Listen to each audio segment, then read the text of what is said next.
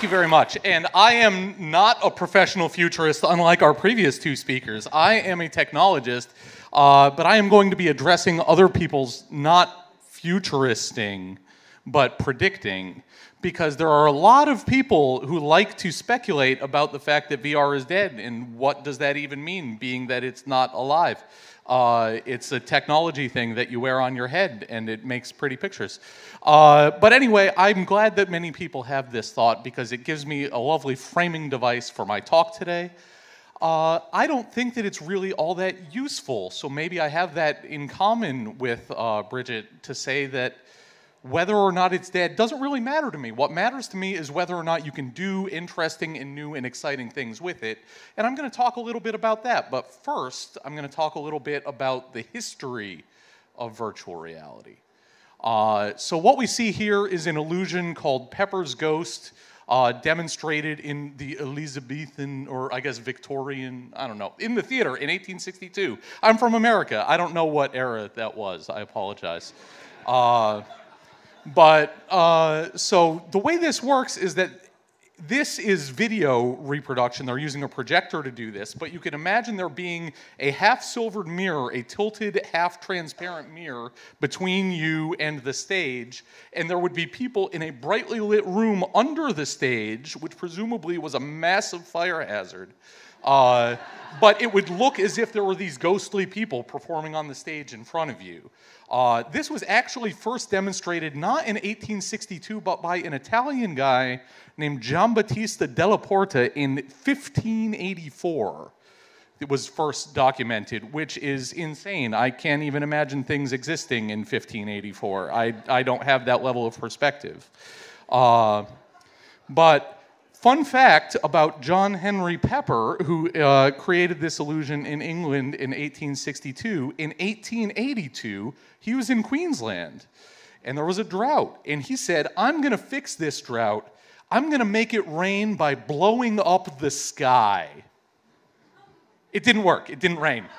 He nearly killed a bunch of people who came to see him make it rain. It didn't work. But I think Lil Wayne would have been proud of him in trying to do that. So we skip ahead 100 years. So 100 years of VR history, not much happened between 1862 and 1962 in the context of virtual reality. But in 1962, Morton Heilig invents and patents the Sensorama, which is 3D, wide vision, has motion, color, which is not that impressive. Color had been around for a while before then. Stereo sound, not that impressive, but it had smell, it had wind, it had vibrations. He would rig up a cameraman with 3 35mm cameras and send them out into the world to take immersive movies so you could put yourself in this refrigerator and imagine that you were riding a motorcycle. So that's also pretty cool. But if we jump ahead just 6 years, and if you remember, Mark on stage earlier was wearing a shirt representing for Pong, 1972.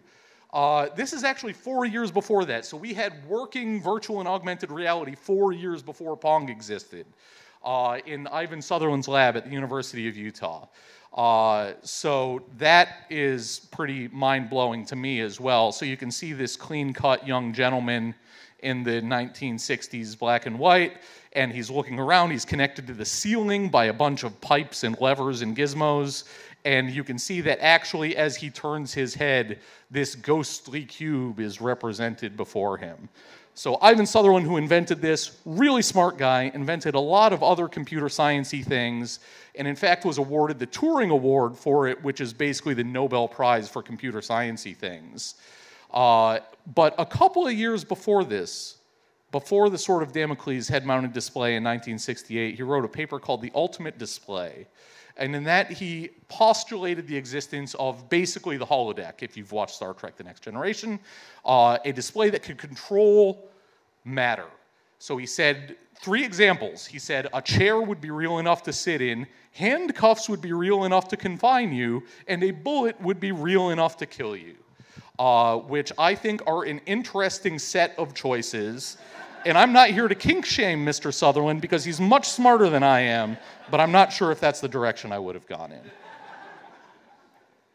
So the birth of what we actually would today call virtual reality was in the 1980s. So Jaron Lanier, a technologist in the 80s, either coined or popularized the term virtual reality. He founded a company that did a lot of virtual reality research called VPL Research in 1984. The 80s were also the decade of cyberpunk. So we had Blade Runner, Tron, Akira in manga form all come out in 1982. In 1983, we had the first use of the word cyberpunk. 1988, Akira the movie comes out. And all of this sort of dystopian future was in the air in the 1980s about what you could do with technology. And the 1980s were also the decade of the Power Glove, just barely. So those of us who were not born in 2001, as Bridget was referring to, people who might have been alive during the 1980s, would remember The Wizard, starring Fred Savage. Yes, at least one fan of The Wizard. It's not good, but it's pretty cool. Tobey Maguire was in it. So it was a virtual reality hand glove that could be used to control the Nintendo Entertainment System. That came out in 1989. It was discontinued in 1990. So was VPL Labs.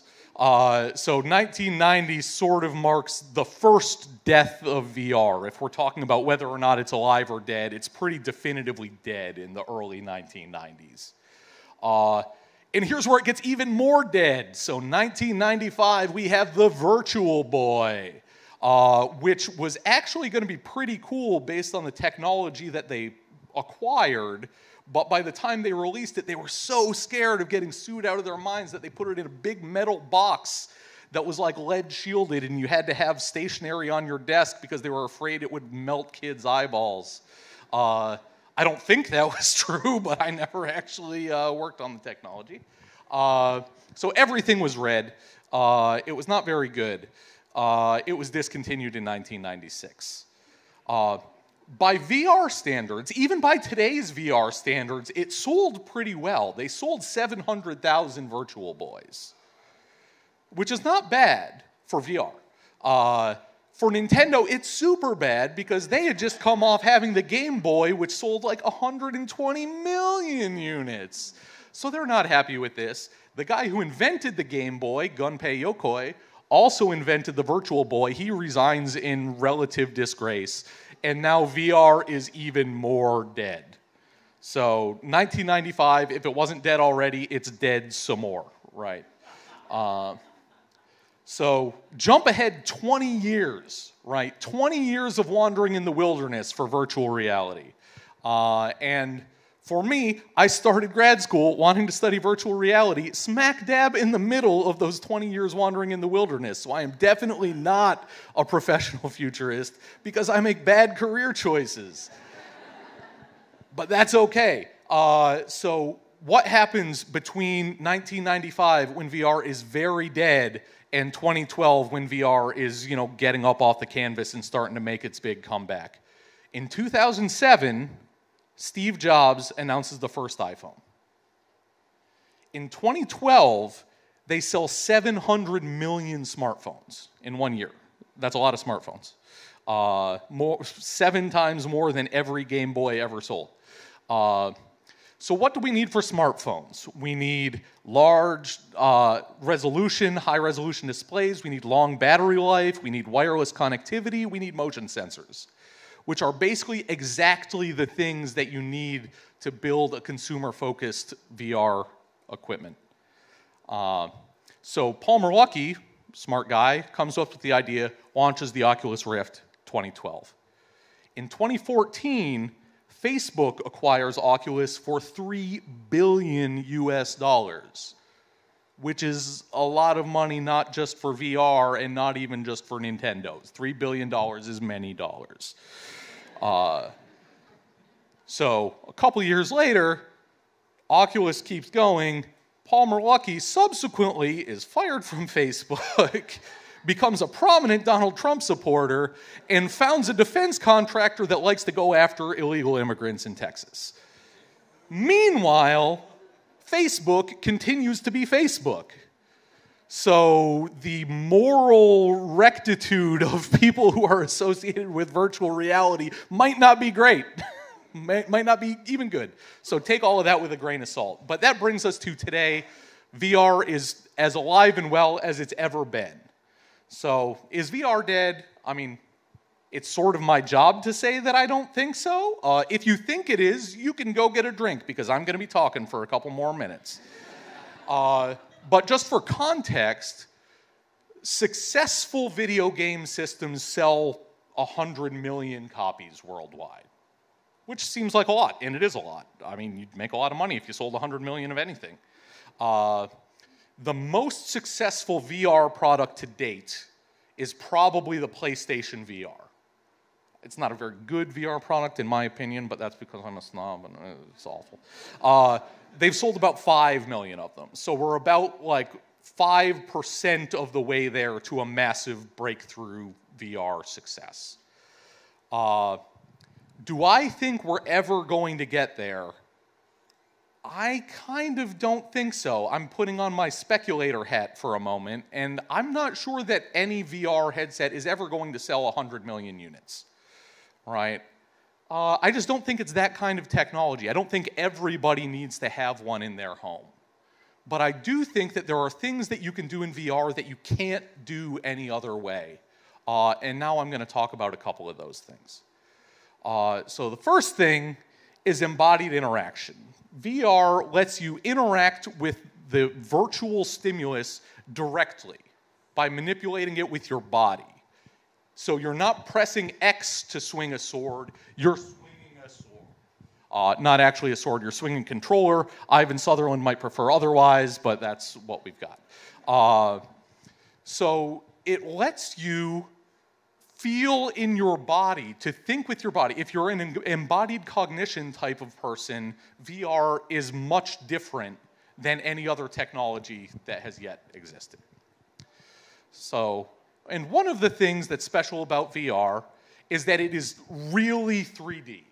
So what we're watching now behind us is a sped up version of a woman on YouTube painting in 3D using virtual reality technology. You actually have you use your controller like a paintbrush and you can just put color in the air wherever you want. So this is the benefit of a technology that has never before been possible. You have never been able to just put color in space.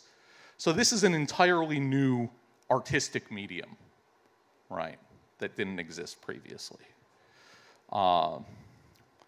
Now we're going to get into something a little bit more interesting, a little bit more practical perhaps, possibly a little bit more controversial as well, is this idea of embodied perspective taking. So this hasn't really trickled down to consumer technology, but some researchers are looking at what are the effects of walking a virtual mile in somebody else's virtual shoes, right? So what we're seeing here is we are not seeing the real person controlling this avatar, but a light-skinned person in a dark-skinned body having an interaction, right? This is not something that would be possible with sort of traditional technology. And they've found, at least in some cases, you know, I don't want to overstate the benefits here, but at least in some cases, people's bias toward people of other races or people with disabilities or people of different genders is reduced following walking a mile in their shoes, right? So this is something that could actually be a huge game changer if it turns out to work long term. It obviously requires more work. Another way where VR is pretty amazing already and is going to continue to be amazing into the future, in my opinion, is training. So this is an example of a virtual reality surgery trainer, right? And you might say, we've been doing surgery for 5,000 years or however long we've been doing surgery. What's so special about virtual reality training? And there are a lot of things that are special about virtual reality training, in my opinion, right?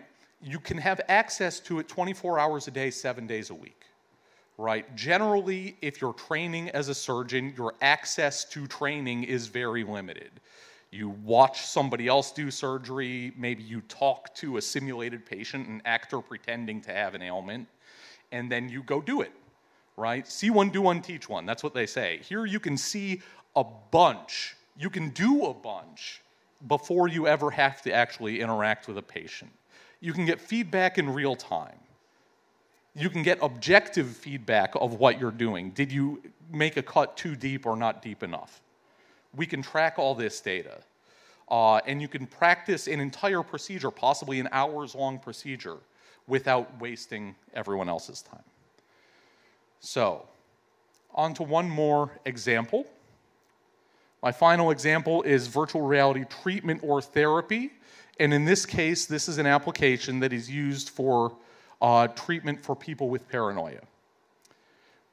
The treatment is to expose them to social situations where they will not be endangered. These people literally cannot possibly harbor negative feelings toward the participant.